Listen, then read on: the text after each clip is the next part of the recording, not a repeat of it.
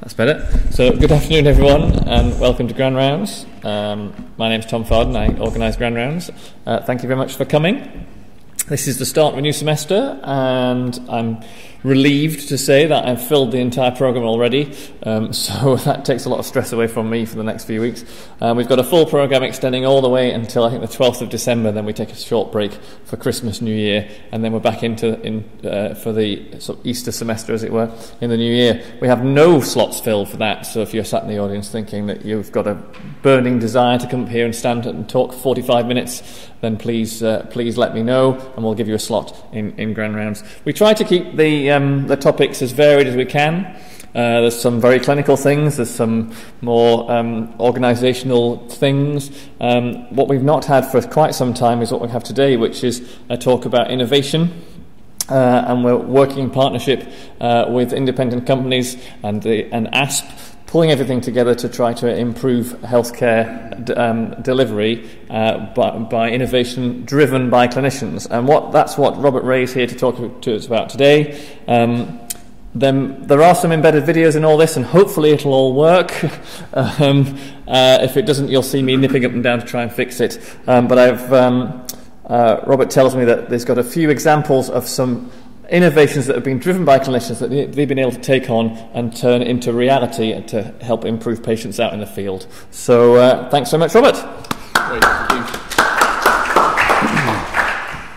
Thank you for that, Tom. So the last time I was here in this lecture theatre giving a talk a bit like this, we had a grand total of 5 people in the audience. And 2 of those didn't count because they had been press-ganged into attending by the organiser, who nipped out very quickly, saw 2 people he knew and dragged them inside for the best part of an hour. So I'm really relieved today that we've got a lot more than 5 people. We've got more than double that, triple that. So thank you all for coming. I hope this will be useful and inspirational too. As Tom said, my name is Robert Ray. I work for an organisation called Scottish Health Innovations Limited, or SHIL. Usually when I go around health boards giving talks like this, and I do that as a large part of my job, I tend to start with a bit of background on SHIL, who we are, what we do, when we were set up, how we work, and then sort of finish with a few examples of things we've done, successes we've had. I'm not going to do that today. I'm going to kind of tell the story backwards. So what I'm going to do instead is tell you 3 stories, if you like, which I hope will be inspirational and give you some food for thought. So the bulk of the talk will be these 3 stories, a showcase of 3 stories. And then the last 5 or 10 minutes will be me talking about the nitty-gritty of SHIL and who we are and what we do. And that way, if you need to leave early, if you're a pager-goes, if you've got somewhere else to be, you can go, but you'll still have heard the important bit, the bit that I really want you to hear. So I said I'm going to tell you some stories. These are all stories about people like you, people who work in the NHS, people who are part of the provision of healthcare. And it doesn't matter what your role is. You know, you could be a pharmacist, a midwife, a porter, a surgeon. You could work in IT. You could work in research. Every one of us in our jobs faces problems every day, and we have to solve those problems. That's a part of all jobs. I think, arguably, it's perhaps even more important in healthcare, in the NHS. All of us facing problems every day. All of us solving problems. And the 3 stories that I want to share with you are all about people who have faced a problem in their workplace, in their work life, and solved it and come up with a solution. But the difference between them and the vast majority of people who are problem solving is that they didn't just sort of leave it at that and think, oh, well, that's great, I've saved some time, or I've improved patient care, I need to go back and do this other job now, or this task. They sort of said, oh, hang on a minute, this could actually really make a change. This could make a big difference. If this was shared with other people, with other boards, with people in the rest of the world, this could really change things. This could make a big difference to how we provide healthcare and patient outcomes. So these 3 stories are all about people who sat up and said, yeah, I want to make this idea happen. I want to bring this idea to life. It is important. It is important to me. I'm passionate about this. I want to make a change and improve things. So we'll start with this lady, Gillian Taylor. At the time we met her, which was about 2014, she was working as an A&E nurse in NHS Lanarkshire. I can't remember if it was Monklands or Wishaw. It was one of the ones down there. And I say was working, so she's actually doing something else now. And a bit later, I'll tell you some of the stuff that she's up to now. But she was working in A&E, and she and her colleagues, were having a particular problem with weighing people. So people would come into A&E, and particularly people who were immobile, people who'd had a stroke or were critically injured or potentially suffering from sepsis. And you need to get an accurate weight from these people to deliver the accurate drug dosage. And she and her colleagues were really struggling to find a good way to do that. And if you look at what's already available, there wasn't a huge amount to choose from. Some of the things out there, I mean, you have this sort of scales here at the top right, which are fine if you can stand. You have big kind of clunky hoists, which could be awkward to use, difficult to use. You have trolleys, which have inbuilt scales, again, expensive, clunky, difficult to use. And she said, well, there's got to be a better way to do it. There's got to be a way we can make this process easier, make it quicker, make it better. So this is what she came to us with. Literally a piece of A4 paper on which she'd drawn a sketch. And you probably can't tell what it is from here, but this was her idea for a transfer slide, similar to the ones that you transfer people from beds to trolleys on, but with inbuilt weighing ability. And this is all she came to us with. This was the seed of her idea, but that was enough. She didn't just come to us and say, I've got this problem, can you solve it? Or I've got this problem, I don't know what to do. She'd actually thought, well, how can this be improved? What would be a good idea to try and to get around this? So she sketched out her idea for a transfer slide, and she's even drawn in the circles there where she thought some of the load cells could be, and she brought this to us and said, here you go, what can you do with this? What sort of change can you make with this? How can you bring this to life? And we turned it into this, and the story that I'm going to tell you is really how we went through the process of going from her sketch on a bit of A4 paper 4.5 years ago into what is now the final product there, which is being sold, which we call the patient transfer scale, or the PTS. And this is a very busy slide. There's a lot of information on it, but it was the easiest way I could think of to sketch out really how you start with a basic simple idea and how you take it all the way through the steps to the end, and some of the different processes that you need to go through to do that. I'm not going to go into all of these in a lot of detail, but I will pick up on one or two and go into them in a bit more detail, I think.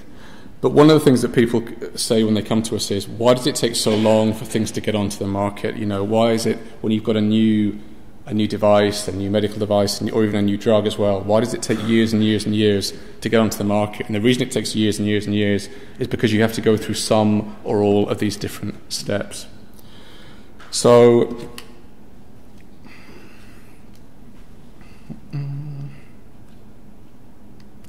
some work. No. So having brought the sketch to her, one of the things we do first of all is the slide I've already shown you, where we look and see what's already available. Often when people come to us, they have an idea and they think it's the greatest idea in the world, and sometimes it is, but sometimes the idea is only applicable to them in their setting, their health board, their ward, their immediate environment, and it's not something that other people experience. So we go back and look and say, well, is this problem actually a real problem? Is it a widespread problem, or is this just a problem for your locality? And in this case, it did appear that it was more than just Gillian and her colleagues that were finding this an issue.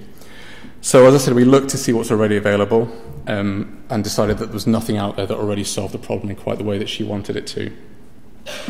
So the first stage then was really to see if this would actually work as a concept, to get a what we call a proof of concept model working. So typically what we do is we work with design companies to get these kind of proof of concept prototypes made, working up and running, and then test them. And that's what we did first of all. So the prototyping January to August 2015 there. We then went through the process of trying to protect the idea with filing a patent. I'll talk about that a bit more in a second. But with all of these ideas, trying to get them onto the market, one of the biggest hurdles you face is that eventually you have to try and find a company, a partner, who is willing to to manufacture and distribute these. And that can often be the make or break for anything, getting anything onto the market. And we were fortunate with this one. We actually went to a conference, so it was the UK Weighing Federation, and met up with a company called Marsden, who are one of the biggest players in medical weighing scales in this country. And they were really interested in this and said, yeah, we'll talk about this. Let's see if we can work together and develop this a bit more.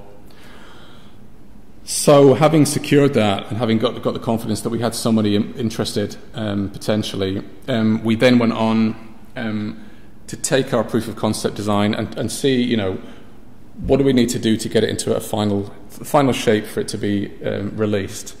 And a big part of that was hosting focus groups. So working with NHS Lanarkshire, we hosted a number of these, and we invited people working in A&E, so doctors, nurses, various other people, senior managers, to come around and look at these, spend an hour playing with it, with the proof of concept device, saying, is this the sort of thing you would use in your ward? Is this the sort of thing that would fit with you? What sort of tweaks or changes do you think you would make to it?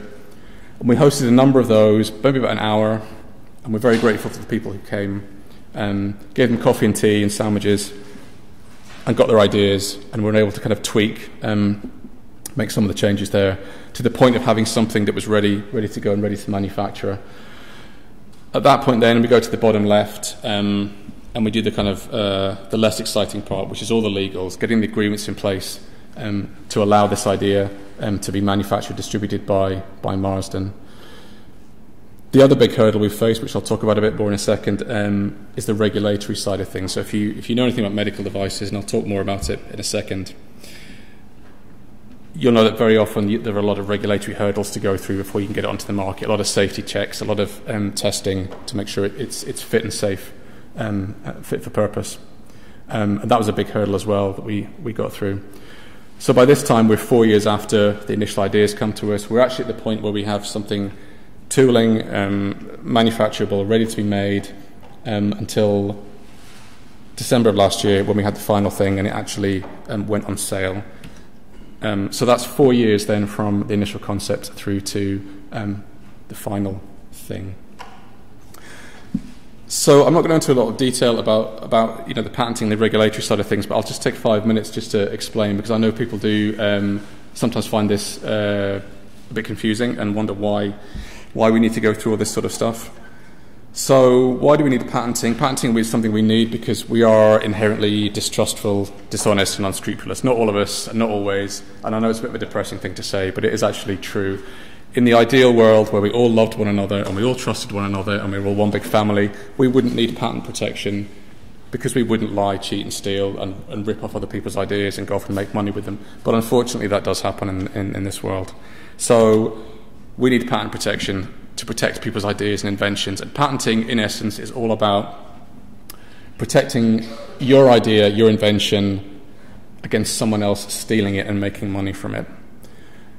And when you patent something, when you patent protect it, you're doing a trade-off, essentially. You are disclosing to the rest of the world what your idea, what your invention is, and exactly how you make it and manufacture it and make it work, whether that is a patient transfer slide or a time machine or whatever it is you think you can get to work.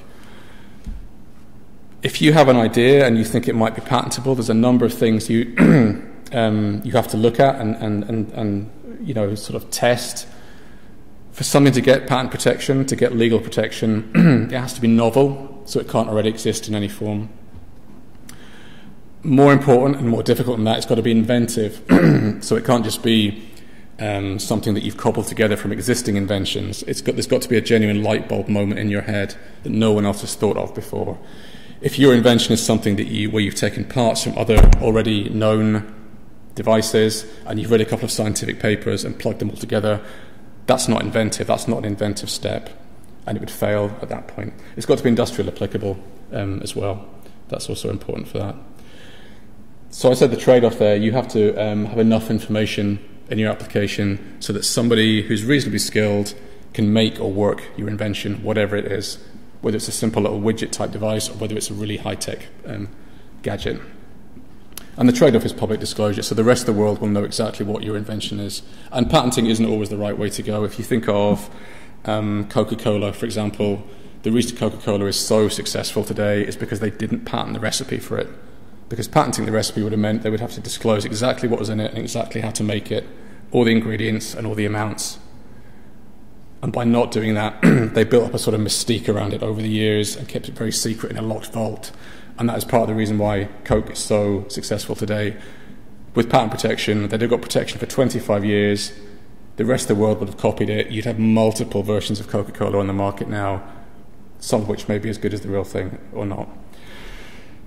The reason why it's important for what we're doing is because it provides protection and comfort for companies. So a company's not going to take on an idea and manufacture it necessarily unless they have the protection of knowing that someone else can't come along and steal the idea and go off and make a competitive rival version of it. So the other thing just to spend a couple of minutes on is the regulatory side of things, which again was a bit of a hurdle here. Just a couple of slides, and I won't spend a lot of time on it because it is quite, it's not the most exciting topic, certainly not for me.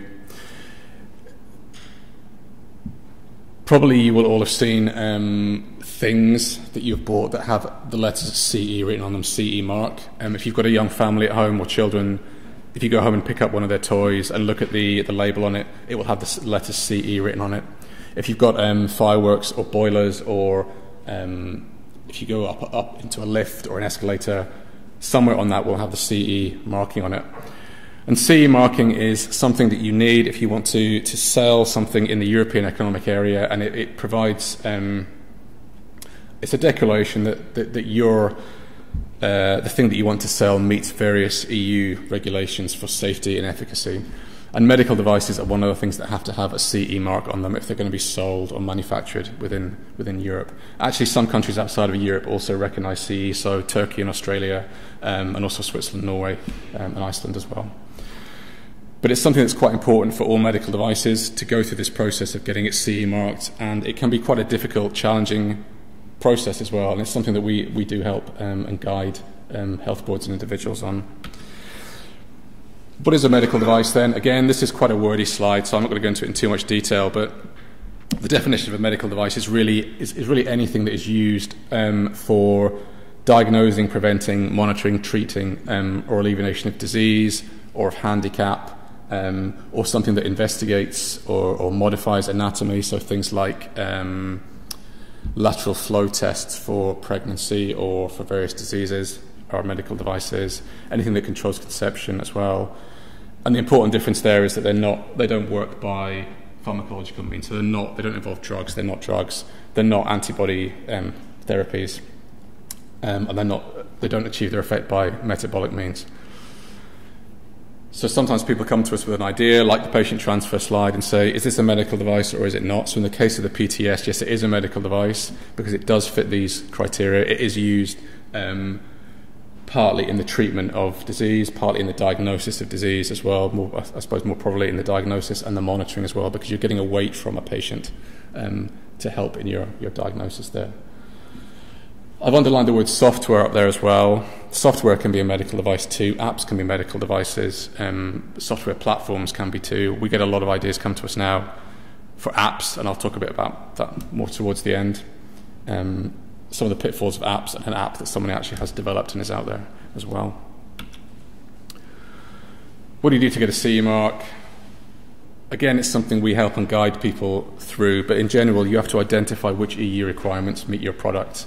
If it's something that is, I suppose, kind of a high-risk device, or something like a cardiac pacemaker, something that's going to be implanted and that could potentially affect your whole body, it will have a higher risk profile and a higher C category than something that is like the weighing scales, which is only there to weigh you and it's not invasive in any way. Sometimes for the higher risk ones, you have to get your product tested by a notified body. Notified bodies are things like BSI, the British Standards Institute, which has their famous kite mark as well, and there's a few others that will do that. But in general, before you put the letter CE on your product, it's got to be safe and efficacious. It's got to do what you says it does. It's got to be safe to use, and you have to have a whole thing called a technical file in place there, which has things like risk assessments in it, and basically provides assurance that that your device does what you say it will do, and it won't harm people either. So there we are, in a nutshell then, 4 and a bit years from a bit of paper with a sketch on through to something that's actually on sale now, which is the Marsden PTS slide. So I mentioned at the start, Gillian doesn't work for NHS Lanarkshire anymore. She's retired from nursing. She has a young family and she goes off and spends a lot of time with them, which is good. But the other, one of the other things she does now is she actually has a job with Marsden as their clinical consultant, and she spends a lot of time travelling the world, demoing the patient transfer slide to anyone and everyone. She's had a lot of good press coverage there. There's a couple of articles there that have been in the press. She's been nominated for a lot of different awards. I think she was in the finalist for Nurse of the Year. She's had various other awards for innovation, and she's developing quite a high profile. And who's actually using the slide then? Well, thanks partly to her efforts and also to Marsden's really fantastic marketing of this. Lots of people around the world are using it. So this is Gillian in Auckland, in New Zealand, where she went over to demo it, and they loved it, and they put an order in. She's been to Hong Kong, to the various hospitals there. The picture there at the bottom left, trade show in Dubai. And her journey has even taken her as far as Scarborough, which is where she was a couple of weeks ago. And again, you can see happy smiley faces. People really like this idea because it's simple to use and it's straightforward. I think last week she was actually in Blackpool as well, so she's done the rounds to the north of England, certainly, and of Scotland. So I thought I was being dead clever by embedding my video links into this, hoping they would play, but they're not going to. So instead, I'll just go straight back to the YouTube video, and hopefully this will play, and Gillian can have the last word on it. Even if the sound doesn't work, you will still see the images, which will show how the patient transfer slide operates. I'm Gillian Taylor, inventor of the patient transfer scale.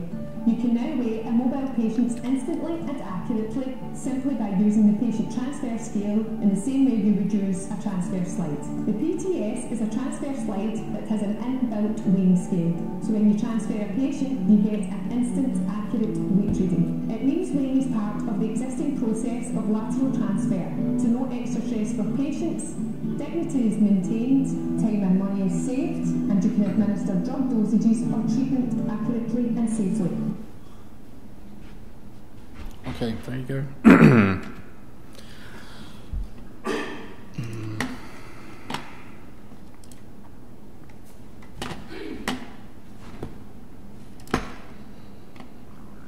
Communication techniques. Evaluate these 2 vignettes for different therapeutic techniques and communication data. Okay. Ensure the patient's response to each encounter. Cheers. I thought that's not right somehow. Okay.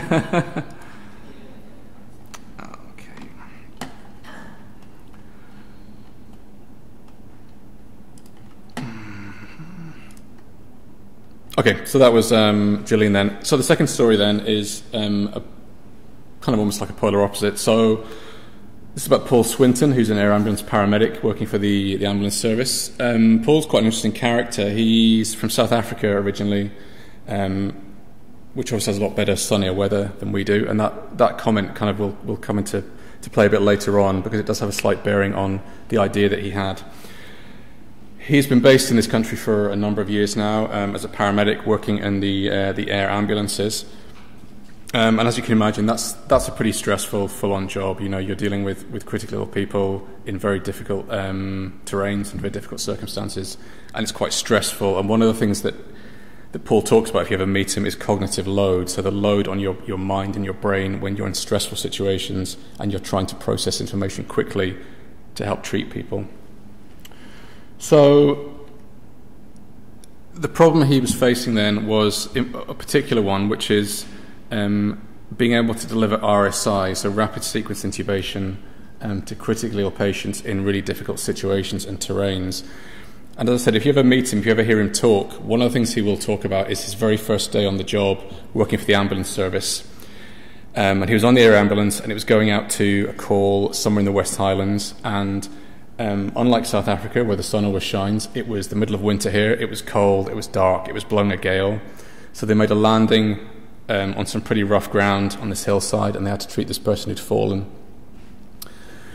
One of the things you have to do if you're going to do this sort of intubation technique is you've got to make sure your kit is all there to start with. So you do what's called a kit dump, and you unpack it and you lay it all out quickly and carefully, check it off, and then you start to administer the treatment. So he started to do this, and because it was blowing a gale, half of his equipment blew across the side of the hill, and he had to chase after it in the dark, in the rain, pull it all back. All the while, this patient is getting worse and worse, and it's adding time and minutes to the treatment process, and adding cognitive load and stress to him and to his colleagues. So they were successful. They treated the person, got them back to the hospital. But when he got back, he was thinking, there's got to be a better way to do this. There's got to be an easier way that takes off the pressure and takes off the load and saves time in this situation. So as I said, we look at what's already available. The process for doing a kit dump is basically a clinical waste sack and a paper template, and you unpack all your stuff and you lay it out on this, which is fine if you're in a clean, warm, cozy, dry hospital. It's not fine when you're on a hillside or on a motorway attending to a crash and you've got no space to do it in. There are one or two templates out there. You can pull this off of the internet. Somebody in the States who just put together a very simple template for laying things out, but that's all it is. You would print it out and then forget to use it or forget to pack it. So Paul went away, and I'll show the little video in a second, and thought, what can we do to solve this problem? And I will show you this, again, another very quick one, which has sound as well.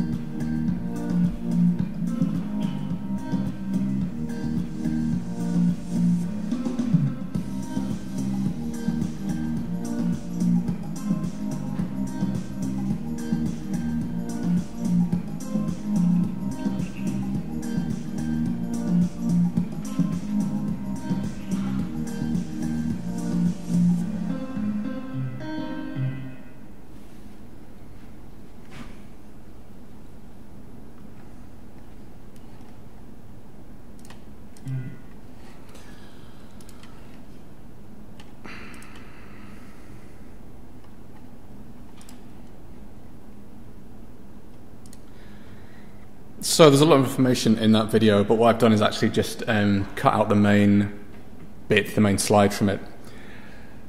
And what I wanted to speak about for this particular one is that the challenges with the SCRAM bag, as it's called, so SCRAM is Structured Critical Airway Management, are quite different from those that we had with the patient transfer slide. So Paul is pretty handy with a sewing machine and a needle and thread, and he went away after he'd had his idea and thought, I'm going to build a prototype myself. And sometimes people do that. Sometimes they don't just come to us with a sketch and a bit of paper. They actually go home and knock something up in their shed or the garage or on the sewing machine if they've got one. So he came up with essentially what is P1. So he'd taken an ordinary hold-all bag and some needle and thread and some elasticated holders, sewed it all together and said, my idea is that you have a bag where you have your kit dump already laid out, where it's all checked and signed, you know everything is in place, and it will save you time, minutes, and remove stress from these situations. And we took that bag, and as you'll see going around the outside of this slide, the bag has gone through a number of different iterations now via a design process. So we have P1, which is the first prototype, version 1, version 2, another version 2. And this process of iterative design is really important sometimes in a lot of the ideas that we get. if you look at the patient transfer slide, that was just one design. It worked with the load cells in the scale the way it was. We didn't need to tweak it or do much with that. This one, as you can imagine, because it's so critical to have things laid out properly, the position of things is really important. But also, there are other factors as well. The material it's made of is important. The textile, it's got to be tough, it's got to be durable, it's got to be something you can use in the worst of weather as well. And so via this kind of circle in the middle, we go through these sort of steps. A lot like with the transfer slide, we had focus groups as well. We get a lot of community feedback. We give these prototypes to people to try and evaluate and assess and say, well, is this good enough? Does it work for you? Does it work in your situation? Does it work, under a really hot desert sun? Does it work under a really cold, wet Scottish winter? And by going through this, we kind of evaluate, change, tweak, reiterate over and over again. And in fact, it's a continuing process. It's an ongoing process. We're up to version 2 now. There'll be a version 3 and a version 4 as well.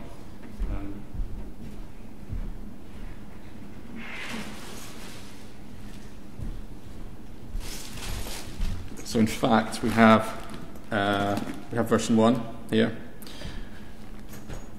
Paul, being the ever-inventive guy he is, has gone away and said, well, that's great, but wouldn't it be good if we had a pediatric version as well? Because for children, you need a whole different set of bits of kit, so different size, especially different sizes for the range of throats. So we have the pediatric version 2. And then he said, oh, but hang on, sometimes people don't have the space for a big bag like that or don't want to carry it around, that's a lot. So we now have the small version, the little pod.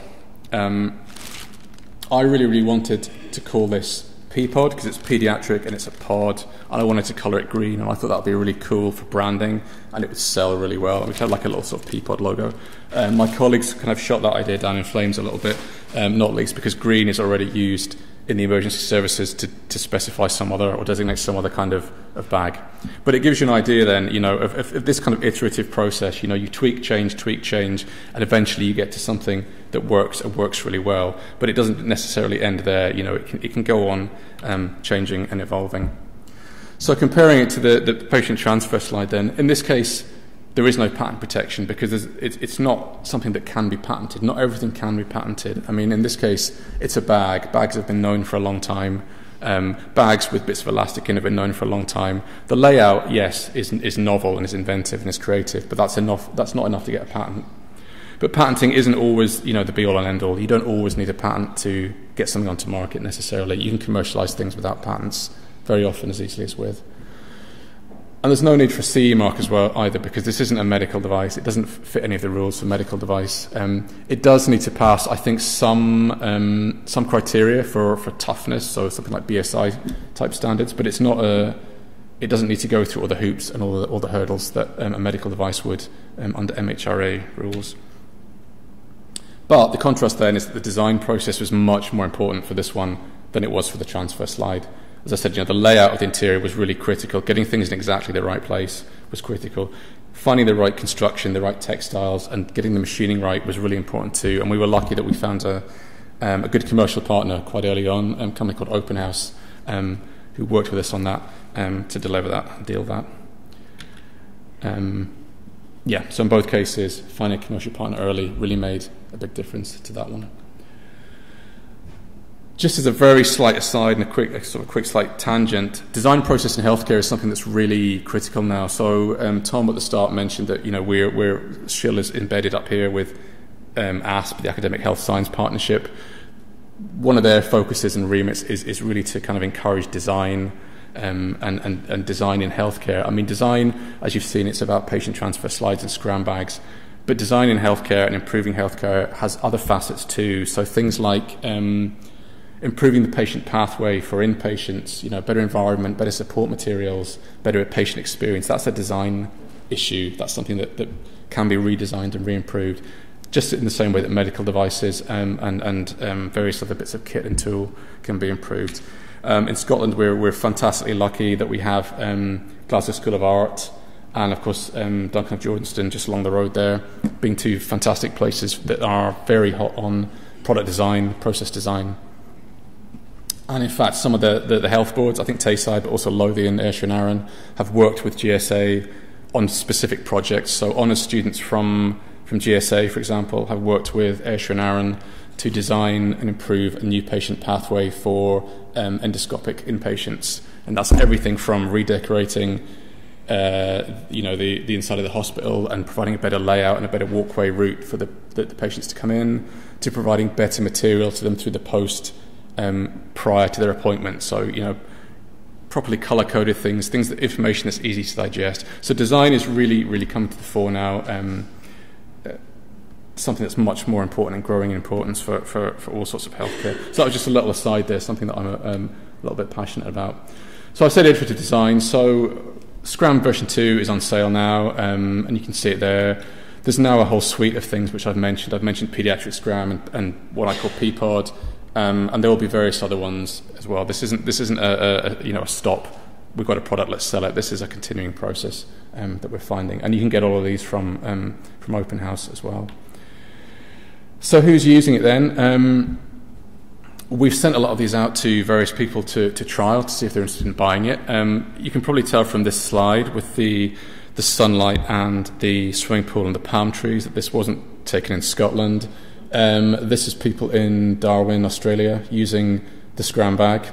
I think that's the base hospital in Darwin, and they're testing it, and they give us some nice feedback on that. We've given Scram bags to the Flying Doctors and also to their counterparts in the States and Canada, and we're looking to get distribution deals there as well. And the feedback's all been fantastic so far. People really, really like it. They like the fact that you've got the bag, you rip it open, it's all there, you just go. And if you ever see or hear Paul speak, he will show you lots of graphs. He's quite research-minded, and he will show you graphs of how using the Scram bag decreases cognitive load, decreases stress, improves the time it takes to administer the treatment as well, and saving you like 2 or 3 minutes, which doesn't sound like a lot, but when you're in that sort of situation, it feels like hours, and it makes a huge difference as well. So another video, this is actually 6 minutes long, but I'm only going to show the first minute or two because that will just give you an idea of how this is used in reality.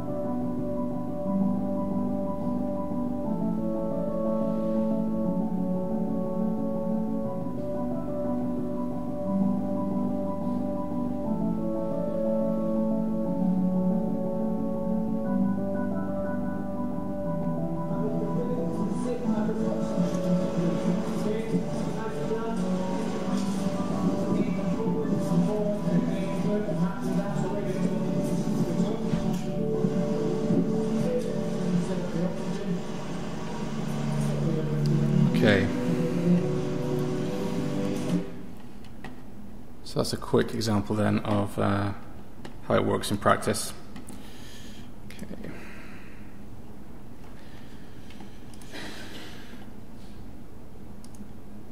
Last one then. So just in case there are any doctors in the audience feeling a bit left out, that we don't take ideas from you. Yes, of course we do. We get ideas from doctors, physicians, surgeons of all sorts. This one, the gentleman on the right, Dr. Ian Livingston, who's a consultant ophthalmologist, lately of Greater Glasgow and Clyde, now NHS Forth Valley. Next to him is Professor Mario Giardini, who's an engineer at University of Strathclyde. Sorry, I might go back. Ian's passion is very much, obviously, in delivering the best ophthalmic care possible, but also he has a particular interest in delivering care over distance, so a kind of telehealth approach. And one of the projects he's been involved in has been one called Peak Vision, which is essentially a project that was designed to take a smartphone and add a little bit of hardware to it and a little bit of software and turn it into a portable ophthalmoscope, with the idea being that you would then use that in really remote to access locations, particularly sub-Saharan Africa. I was really surprised to learn that sub-Saharan Africa actually has much better mobile phone coverage than Europe does, simply because of the vast distances encountered there, and because it's the only way that people have to actually keep in touch most of the time. So it was a really good place for that kind of thing. But obviously in Scotland too, we have remote parts of Scotland. We have the West Highlands, we have the islands, places where people can be a long way from medical care, medical help, and maybe have to make a 2 or 3 or 4 day round trip to get to the nearest hospital, to the nearest ophthalmologist. The idea that Ian had then, which is kind of related to that, was particularly to try and engage with children more. So, of course, if you work with children, they have a different set of needs and demands, and they're not always as compliant as adult patients, or maybe sometimes they're more compliant, I don't know. And one of the things that Ian does quite regularly is testing of visual acuity in children, and he wanted to find an easier way to do that. The problem he was facing was trying to find a way to do that and test it and make it sort of fun and engaging for children too. So he came up with Peekaboo. So Peekaboo is an app, and our involvement in this was fairly light touch. Greater Glasgow and Clyde, which he was working for at the time, has a medical devices unit, which is kind of a sort of an arm of the medical physics departments that most big hospitals have. And using the software and hardware engineering expertise available there, he worked with them to design this app, and came to us fairly late on, and came to us really just for the regulatory advice, because this app is testing visual acuity. It's a medical device. And at the time, we were able to do the CE marking for that, so it's a Class 1 CE marked medical device. We did a few other things as well. Peekaboo is a registered trademark, so we helped with that. So that's a form of IP protection similar to patenting, but it protects the logo and the name in this case. And we are actually sit as the legal manufacturer for Peekaboo for this app. It's on sale. It's actually available free to download from the App Store. And one of the things I wanted to say just about apps in passing is apps are great. Everyone has an idea for an app. From a commercial point of view, they're really difficult because they cost a lot of money to develop. I mean, anything from 50 to 250,000 to get a prototype app made, and they are almost impossible to monetize and actually sell, because most people believe you should be able to download them for free, particularly healthcare ones. So they're really difficult to commercialize, and that's why this one is available largely for free at the moment. Do you know, for a second there, I actually thought that embedded link was going to work, but it's not. So we'll go to YouTube again.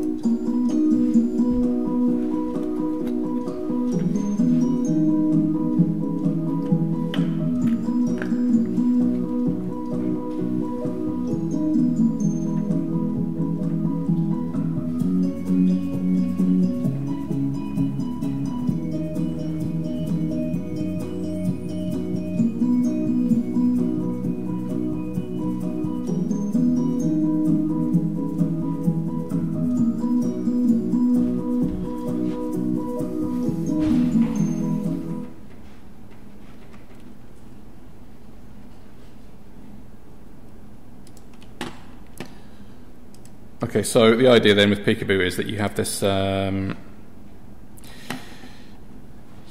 app which I'll just find the right slide. you have this app which has these circles on with progressively narrowing black and white lines, and you have your little person in front of you, and you invite them to stab at the screen where they think they can see the black and white lines. The lines get narrower and narrower as you go on, until eventually you reach the point where you can't see them or can't differentiate them from the other circles on the screen. If you get it right, you get the peekaboo face saying peekaboo, and hopefully your little person smiles and is happy and then goes on to the next one. And at the end, it gives you a quantitative readout for visual acuity, which means a lot more to an ophthalmologist than it does to me. So I'll finish then, just the last 5 minutes, with the kind of nitty-gritty stuff, then who we are and what we do. So we've been around for a while now. We were set up in 2002 by NHS Scotland, and as you've seen, what we do is we protect and commercialise ideas from NHS staff. We're a limited company, even though we're set up by NHS Scotland. We're actually a limited company on our own right. We have 3 owners. NHS Tayside is one of them, Golden Jubilee, National Hospital, which is where we're based, in Clydebank, and the Scottish Ministers, also known as the Chief Scientist's Office, is the other owner. We get all our funding from the CSO, so we're not for profit. We don't actually benefit financially from the innovations that we produce. We shave off money for costs. We do a bit of cost recovery, but the vast majority of the money goes back to the health board and to the inventor, which I'll touch on again in a second. Since we started, we've actually had about 1,800 ideas come to us now. By no means do we select all of them to progress them, because we're limited by budget, because some of the ideas just won't fly for whatever reason. They're not feasible technologically or commercially. So we select about 10% to progress them. Day to day, what we do, as you'll have seen, we do all the things that I've mentioned in those case studies. We evaluate ideas, we find partners, we do prototyping, working with design companies, we work with patent attorneys to protect IP, we find funding routes for the really expensive projects, and we try and find a way to get these to market in some way, whether that is through licensing, as in with Marsden, where we license the idea to Marsden and they produce it, or whether that's another way. Sometimes we've founded spin-out companies as well to even do that. The big letters at the bottom, give a return to the NHS, that's what it's all about. It's about NHS boards benefiting financially from the ideas that their staff have. Because if you invent or create something during your employment, or that's motivated or inspired by your employment, then in general, your employer owns that idea. And that's not just NHS, that's standard UK employment law. But employers recognise that, and the NHS particularly recognises that, and it wants to incentivise people to come forward and share the ideas and get some benefit from them. So all the health boards have a different sort of revenue sharing scheme. So if an idea comes to us and we select it, develop it, commercialise it, sell it, the health board will of course get some money, but the inventor gets a cut as well. And this is the NHS Tayside revenue sharing model. Different health boards do it differently. Sometimes it's like a third of the profit. Sometimes it's a sliding scale, as we have here. But Tayside's pretty good. Up to about the first 500k of profit, the inventor would get half. NHS Tayside would get half of whatever comes back. And I would never promise that anyone's going to become a millionaire. There have been maybe 1, 2, 3 inventors in our history who have done exceptionally well financially out of their ideas. Most don't, but I think no one is ever motivated by money when they come to us. They want to see their idea used and out there and developed and helping people. And a quick final word, if you're a student, you don't have an employment contract, so you own whatever you invent or create. It belongs to you entirely, and you can do what you like with it. But do come and talk to us, because we can always advise and help. So that's my contact details. I think that's 52 minutes. I have the scram bags here if anyone wants to have a quick look at them or a bit of a play with them. I've got Peekaboo on my tablet. I don't have the transfer slide here because it weighs 11 kilos and I'm just not that strong to carry all that sort of stuff through. But come and have a look if you want to, or if you've got any questions, I'm happy to take them now as well. And thank you for your attention.